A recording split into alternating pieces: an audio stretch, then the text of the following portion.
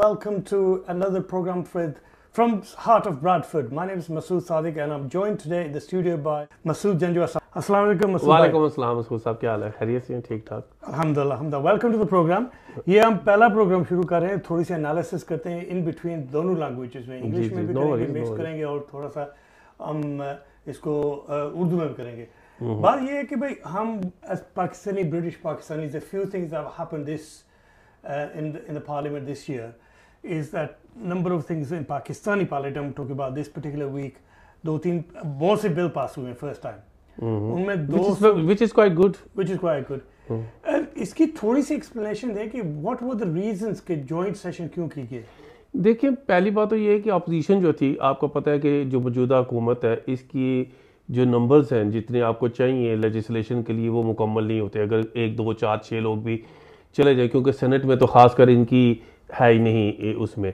तो इसमें ये इसलिए किया गया, दोनों को बुलाया गया कि ये पार्लियामेंट, आपका आइन इस बात की इजाज़त देता है कि अगर कोई सेंसिटिव या ऐसी कोई लेजिस्लेशन करनी हो जिसमें कौमी अमूर पर कोई कानून साजी करनी हो, हुकूमत चाहे तो वो जॉइंट सेशन बुला सकती है जिसमें दोनों हाउसेस को इकट्ठा तौर पर मदऊ किया जाता है और उसमें लेजिस्लेशन की जाती है.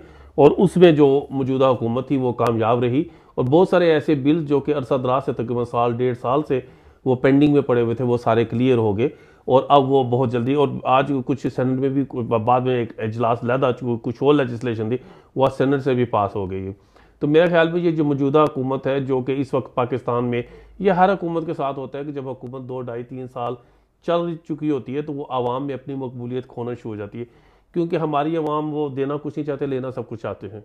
तो ये चाहते हैं कि अगर हुकूमत आई है तो वो हमारे घर दाने डाल के जाए, हमारे घर सब कुछ वो प्रोवाइड करके जाए, टैक्स देना नहीं है और फिर महंगाई का रोना भी रोना है. तो उस वजह से इस वक्त मौजूदा हुकूमत की जो और दूसरा जो हमारी अपोजिशन पार्टी है वो बहुत ज़्यादा प्रोपेगेंडा कर रही है हुकूमत के ख़िलाफ़, तो उस वजह से मकबूलियत कम थी. और अब जो लेजिस्लेशन बनी है, अगर इन पर साल 1.5 साल के अंदर अमल दरामद होता है तो मेरे ख्याल में मौजूदा हुकूमत दोबारा अपने पाँव पर खड़ी हो सकेगी.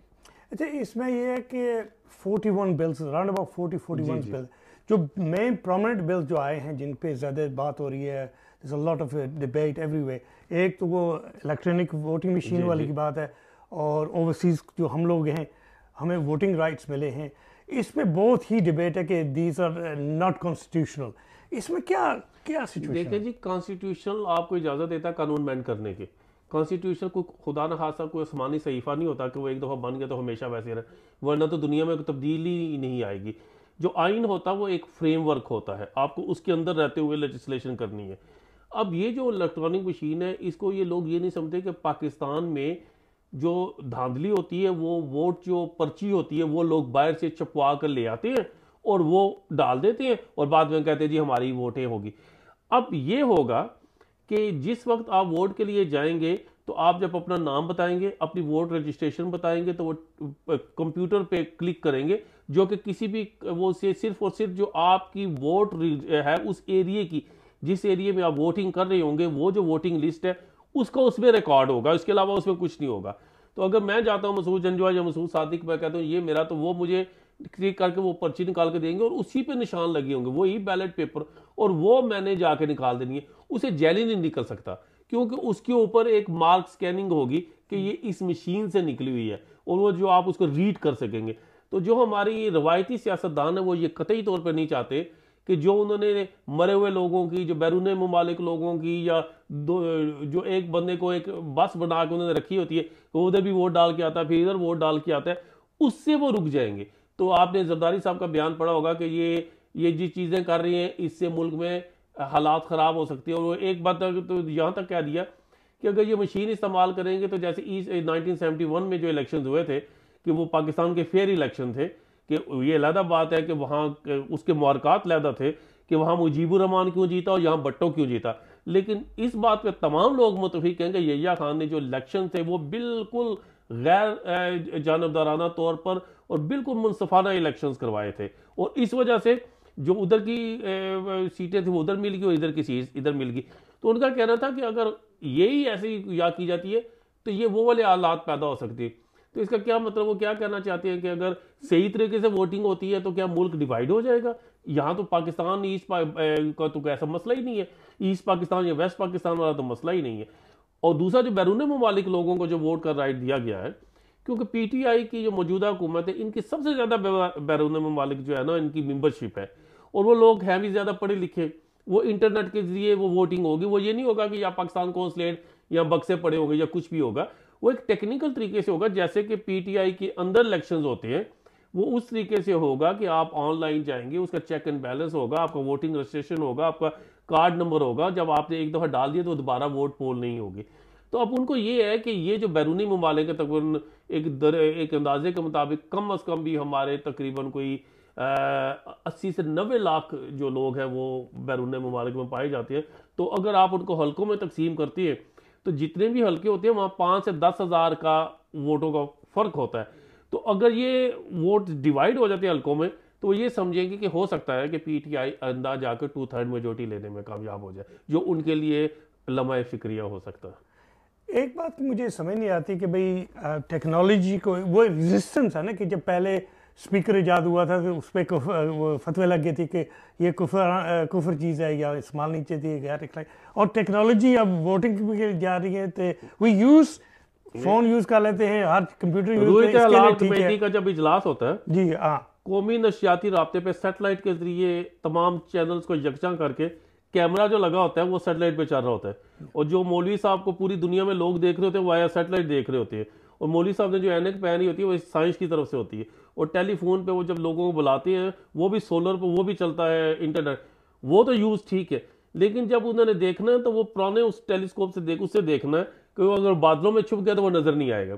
हालांकि महकमा मौसमियात आपको हर रोज़ बताता है कि यार सूरज कितने बजे निकलना है, गुरूब कितने बजे, नमाजें आप उनके औकात के मुताबिक पढ़ते हैं जो वो आपको देते हैं, ठीक है। लेकिन जब आपको ये कह देते हैं कि आज चांद नज़र आ गया तो वो आप कहते हैं जब तक हम अपनी आंख से ना देखें तो वो नहीं है। मेरे ख्याल में ये लोगों ने अपनी अपनी दुकानें खोली हुई हैं और वो दुकानें बंद नहीं करना चाहते, और ये इलेक्शन का भी यही सिस्टम है कि जो चीज़ है, क्योंकि जो पुरानी एक हरदर्मी है ना वो उसको चलने नहीं दे, वो रुकना नहीं चाहते। देखे ना, अगर लोग कहते जी ये तरीका बरतानिया में ये तरीका नहीं है, क्योंकि बरतानिया में जैली वोट नहीं पड़ते, यहाँ सवाल ही पैदा नहीं होता। और दूसरा ये है कि यहाँ पर जो वोट रजिस्ट्रेशन है वो इंतहाई मुश्किल अमर है, और वोट रजिस्ट्रेशन के लिए आपको तो 3 साल से एक अरसे पर रहना चाहिए, और वो ऑटोमेटिकली उस पर क्रेडिट रेफरेंसिंग एजेंसी होती है। यह सवाल ही पैदा नहीं होता कि एक बंदा दूसरी जगह जाके अपनी वोट बना ले, क्योंकि ना तो इसलिए यहाँ का मुकाबला वहाँ से नहीं किया जाता। ज़रूरत वहाँ पड़ती है जहाँ पर धांधली हो। अगर आप ये देखते हैं कि अगर पाकिस्तान में से कोरोना फैला हुआ है तो आपने मेडिसिन वहाँ देनी है, वैक्सीन, इंग्लैंड में तो नहीं देनी। इंग्लैंड में तो वैक्सीनेशन होगी है इनकी 80-90%, अब यहाँ कम है। आप अपने आप को वैक्सीनेटेड करें, वहाँ ज़रूरत है। तो मेरे ख्याल में ये मुआवजा करना कि दुनिया के दीगर मुल्कों में नहीं है, तो ये अमकाना और बचकाना बात है, क्योंकि वहाँ इस तरह की धांधली नहीं होती। एक चीज़ आपने कही ना कि यहाँ पे यूके में वोट में धांधली नहीं होती, लेकिन इसमें जब से हमारे लोग शामिल हुए आपको पता वो हम जो पोस्टल वोट्स में करते हैं वो हम लोगों ने इंट्रोड्यूस की है। वो सिस्टम में धांधली नहीं हो रही, वो आप लोग आप लोग जो लोग वो करती हैं, मतलब पोस्ट कर, मतलब लोगों के घर नॉक करते हैं कि जी आप वोट आइए जी आप मुझे दे दें, तो वो देने वाला भी जुर्म करता है और भेजने वाला भी जुर्म करता है। और यहाँ पर आपको पता है बहुत सारे लोगों को इस सिलसिले में सजाएं भी हुई हैं। तो मेरे ख्याल में जब तक ये सिलसिले को आगे नहीं बढ़ाएंगे, चलेंगे नहीं, तो तब्दीली कैसी आएगी? आप क्या चाहते हैं? अब जैसे पंजाब के जो वज़ीर आला है, अब बहुत सारे लोग कहते हैं जी क्या किया जी पंजाब के वज़ीर आला को, कैसा वज़ीर पंजाब जैसे बड़े शहर को, सूबे को एक कैसा ठंडा सा या भट्ठा सा वज़ीर आला। फिर मुझे ये बताएं, वो तब्दीली है ना, बिल्कुल एक नया बंदा आया है ना, तो आप उसको देखिए। अगर आपने वही चाहना था कि वही घिसे पटे वही पुराने लोग आए, तो फिर तब्दीली कहाँ से आएगी? उसमें एक चीज़ है कि वी लुक फॉर वो जो शो बेस होती है, जो बंदा अपने को मीडिया में प्रोजेक्शन करता है, जैसे शोबाज शरीफ, हाँ लाइक दैट, कि बंदा जो अखबारों में तस्वीरें हैं चाहिए मीडिया पब्लिसिटी हो, लेकिन काम कम होने चाहिए। वो ये नहीं समझते कि वो 30 साल से वज़ीर आला है। अब एक बंदा जो एक नस्ल पैदा हुई है उसको देखते हुए उनकी नज़र में कोई अल्टरनेटिव वही है, ठीक है। अब पंजाब में हमारा है कि लाहौर में मियां नवाज शरीफ, मियां शहबाज ने बहुत पैसा लगाया, नो डाउट अबाउट दैट, लेकिन वो ये क्या किया, उन्होंने बाकी पंजाब का पैसा काटा है, ठीक है। उन्होंने 10 मील के एरिया में वो एक बस सर्विस चलाई है, उससे पूरे पाकिस्तान पंजाब में हॉस्पिटल्स खुल सकते थे, और वो भी उधार लेके बनाई, और आइंदा 20 साल तक प्रॉफिट नहीं देगी। इस तरह से उनके मंसूबे थे कि दुनिया का कोई ऐसा, आप ये सोच सकते O2 ट्रेन आजकल वो बना रहे हैं लंदन से बर्मिंघम, भी उन्होंने कैंसिल कर दिया कि पहले उन्होंने लीड्स को उसको लिंक करना था। क्या आप ये सोच सकते हैं कि मनसूबा बनाने वाले एक दो पैसा उधार से लें और दूसरा ये कहेंगे वो 30 साल तक प्रॉफिट नहीं देगी और हम लोगों को पैसे देंगे कि आप उसमें बैठो? ये होता है करप्शन। ये होता है लोगों को, जैसे कहते हैं धांधली का, ये धांधली है कि आप लोगों को पैसे दे रहे हैं, आप उनको सब्सिडी दे रहे हैं फॉर नो रीजन। अगर हाँ, अब मैं कहता हूँ ट्रेन उन्होंने जो बसेस चलाई अच्छी चीज़ है। आप सुबह 9 से 11 तक जो लोग, सुबह 8 से 10 तक जो लोग काम करते हैं उनको पासिस बना के दें और उनको रियायत दें, ठीक है, वो आए शाम को भी 6 से जहाँ यहाँ होता है। लेकिन जो ड्यूरिंग डे सिर्फ एसी में बैठने के लिए, ये पूंडी करने के लोग सवाल, उनसे आप चार्ज करें। आप उन लोगों को सिर्फ हमारा गर्दी करने के लिए आप सब्सिडी दे रहे हैं और किस्तें जो है, कर्ज है, वो ओवरसीज पाकिस्तानी जो पैसा भेजते हैं उससे अदा होता है। इट्स स्ट्रेंज कि हम हर चीज़ चाहते हैं। व्हाट यू सेड अर्लियर, आपने कहा कि भाई we want all the facilities from the government, कि हमें ये भी चाहिए, वो भी चाहिए, टिकट लेके फर्स्ट क्लास में हाँ बैठने की कोशिश करते हैं। लेकिन when it comes to paying the taxes, हम यूके में रहते हैं, ठीक है, 30 साल 40 साल से जो भी रह रहे हैं, we get all the facilities, ठीक है, लेकिन उनकी पेमेंट हम खुद करते हैं। बिल्कुल, हर चीज़ पे कि या तो आप सांस लेते हैं ना, उसकी भी आप पे करते हैं, गाड़ी में पार्किंग करते हैं आप उसकी भी पे करते हैं। आज पाकिस्तान में मीडिया पर बड़ा, सोशल मीडिया पर बड़ा शोर पड़ा हुआ था कि पाकिस्तान ने जो मोटरवे पे जो टोल टैक्स है वो बढ़ा दिए, ठीक है। अब मुझे देखिए शोर कौन लोग मचा रहे हैं कि पाकिस्तान में दुनिया का वाहिद मुल्क है, दुनिया के हर मुल्क में जब आप गाड़ी शोरूम से लेके आते हैं ना तो वो कीमत ड्रॉप करती है। पाकिस्तान दुनिया का ऐसा मुल्क है कि आप पुरानी गाड़ी की कीमत हाई होती है। आपने गाड़ी अगर 10 लाख की ली है, 5 साल चलाएं और आप 15 लाख की बेचे, पाकिस्तान में बिकती है। पाकिस्तान में 5 करोड़ की प्रॉपर्टी 50 लाख की पेपर में दिखा के बेची जाती है और उसमें भी टैक्स नहीं दिया जाता, ठीक है। अब पाकिस्तान मोटरवे पे जो गाड़ियां चलती है ना, वो गधा गाड़ी तो चलती कोई नहीं, सुजुकी तो चलती कोई नहीं, चिंची तो चलती कोई नहीं, रिक्शा तो चलता कोई नहीं। वहां तो वो गाड़ियां चलती हैं जो कि कम से कम 20 लाख 30 लाख 25 लाख 50 लाख की मालकियत है। उन लोगों को क्या 1000 रुपया देने में मौत पड़ती है? वो पिंडी से लाहौर तक 10,000 का पेट्रोल जला देंगे, लेकिन 1000 टैक्स देने पे उनको मौत पड़ती है। तो मेरे ख्याल में जिस वक्त तक आप लोगों को ये शऊर नहीं आएगा कि हमने मुल्क को पैसा देना है तो वो चलेगा, क्योंकि उसके बगैर नहीं चलता, तो उस वक्त तक फिर आपका हालात यही रहेंगे। अब प्रीवियसली ऐसे होता रहा कि जो गवर्नमेंट्स है वो बोरो करती रही हैं, उधार लेकर लोगों को जो है, जब इलेक्शन आते हैं 5000 दिया 10,000 दिया, उनको खुश किया कि हम आपकी खिदमत कर रहे हैं। इस तरीके से जैसे जो वोटिंग मशीन, इलेक्ट्रॉनिक मशीन आ जाती है ना, तो ग्रुप के ग्रुप, जत्थे के जत्थे खत्म हो जाएंगे। क्योंकि अगर आप जब वोट पे उधर जाएंगे तो आप जब वोटिंग खत्म होगी तो आप बटन दबाएंगे तो आपको पता लग जाएगा कि इस एरिया में 22,000 वोट रजिस्टर्ड थी, 15,000 वोट पोल हुई हैं, और उसके बाद पता लगेगा कि पोल किसको हुई है। ये नहीं कि वो भी ये बता देगी कि आपने किसको पोल किया, वो बैलेट बॉक्स से ही निकलेगा। लेकिन इससे सिर्फ ये होगा कि आप ये नहीं कह सकते कि बाद में कि जी यहाँ तो 40,000 वोट पोल हुई थी, क्योंकि वो कहते हैं लिस्टों पे एनओसी ऑफिस है, वो मशीन में सेव हो गया, वो रिकॉर्ड हो गया, अब आपसे पता लग जाएगा। और अगर वहां उस मशीन में से कोई ऐसी पर्ची निकलती है कि जो उस पर बार कोड जो उसका नहीं है, तो you can trace it down कि भाई ये तो जाली है। उसका यही होगा ना कि भाई अगर 15,000 वोट पड़े हैं तो जो भी कैंडिडेट्स हैं वो जब आप टोटल मिलाएंगे, once you actually ballot separate करके, तो 15 ही होने चाहिए। बिल्कुल, टोटल 15 नहीं निकलेंगे। हाँ, उसमें से नून को गए हैं, पीपल्स पार्टी को गए, जेयूआई, दैट मेक्स नो, वो ये समझ रहे हैं कि भी आपने जो वोटिंग करनी है वो सारा कुछ पता लग जाएगा कि आपने, वो ऐसा नहीं होगा। लेकिन वो जो पर्ची है वो ट्रेस हो जाएगी कि ये जब जेन्युइन है या मशीन से जेन्युइन है उसको, और जो अगर जो मशीन से नहीं निकली होगी तो उस पर जो बार कोड होगा वो पता लग जाएगा, वो आप इजीली उसको आप इजी तरीके से स्कैनिंग से गुजार, रेदर देन कि आप उसको काउंट करें।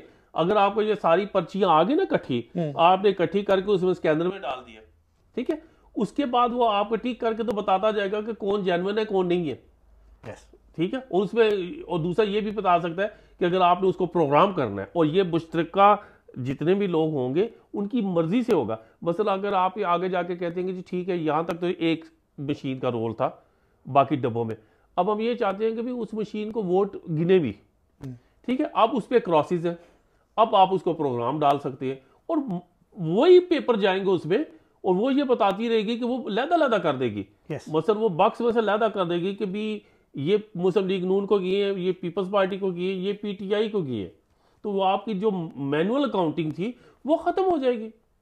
अब यहाँ पे जो सिस्टम है वेरी सिंपल, हो सकता है कि पीपल से कि मैं स्टूपिड हूँ कि ये कह रहा हूँ, जो आपके लेटर्स होते हैं इनमें पोस्ट कोड से वो करते हैं वो अबाउट 30-40 years ago ये आस्ते से इंट्रोड्यूस हुआ कि आपका फुल पोस्ट कोड, तो वो ऑटोमेटिकली वहाँ पढ़ के वो मशीन भेज देती है। एवरी सिंगल थिंग जो दुनिया में है कंप्यूटर को ह्यूमन ने बनाया, हर चीज वो आइडेंटिफाई करके every person is carrying a computer in his hand, telephone. या तो आप ऐसे करें कि जो लोग इलेक्ट्रॉनिक मशीन की मुखालफत करते हैं उनको टेलीफोन यूज करने से बैन कर दे, कि डोंट यूज इलेक्ट्रॉनिक थिंग्स, क्योंकि इसमें वही चीज है ना, उसमें क्या फर्क पड़ता है उसमें। तो बस वो उन्होंने एक चीज को, हमारे जो लोग उनको लीडर उनके जहन में जो डाल देते हैं, हमारे लोग आवाम सादा है और उसके पीछे चल पड़ते हैं।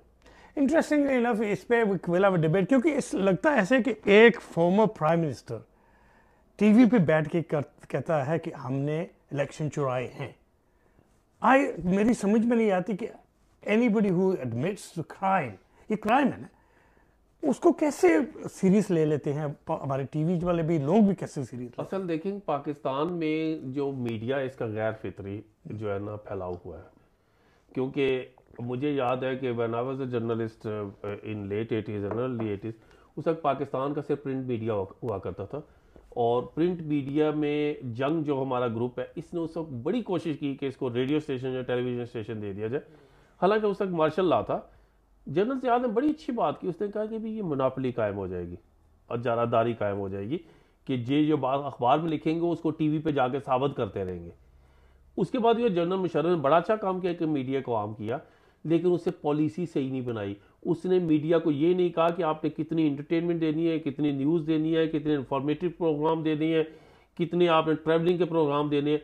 हर चैनल ने ये आसान तौर पर बना लिया, शाम को हमारी तरह 3 बंदे बैठाए, उनको आपस में लड़ाया, 2 घंटे टाइम गुजार दिया, 3 घंटे टाइम गुजार दिया, एक ही 2 जो बंदे हैं वही पूरे चैनल्स पे घूम रहे होते हैं। ऐसा दुनिया भर में नहीं होता। मैं बरतानिया में 40 साल मुझे होने वाले, मुझे यहाँ के 3-4 टीवी एंकर्स का नाम नहीं आता।